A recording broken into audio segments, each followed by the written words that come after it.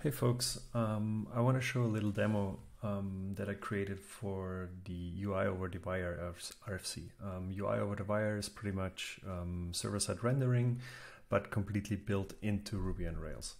So what we can do with Ruby on Rails is we can actually use the foreign function interface to directly interact with Google's V8, the JavaScript engine, to render an arbitrary complex application on the server side.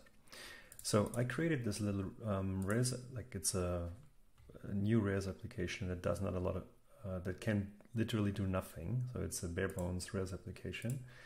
It has a single route to a home view, and it has this little tag helper here called isorun app tag, which takes an asset ID and compiles that asset, in this case is a JavaScript application, on the server and returns a string for it.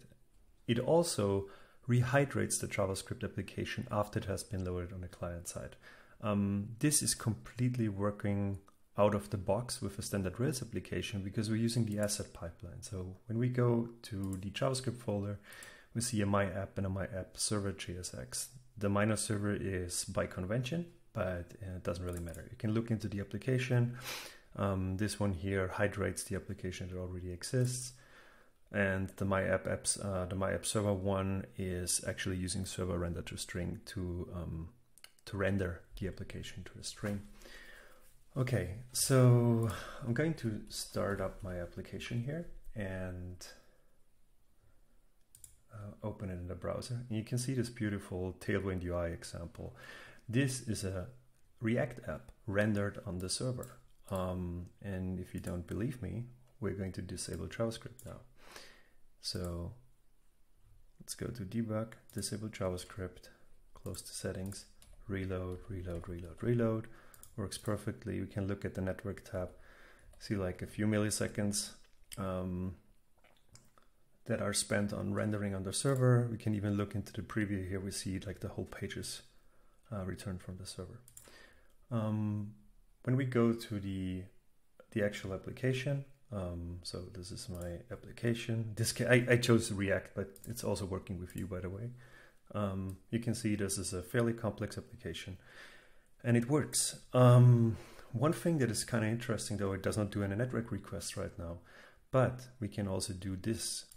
When we use an Apollo provider, for just as an example, we can intercept network requests to the GraphQL API. Instead of sending the request over the network, we actually can just forward it to the GraphQL controller and immediately return the response to the user.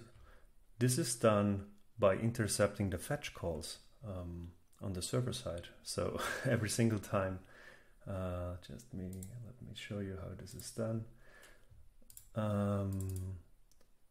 So every single time we get a fetch request, we actually intercept it and just return our response. This could just be any callback it could just invoke any callback in Ruby.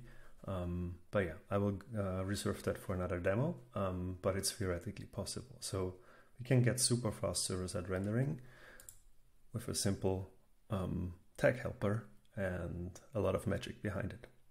Thank you.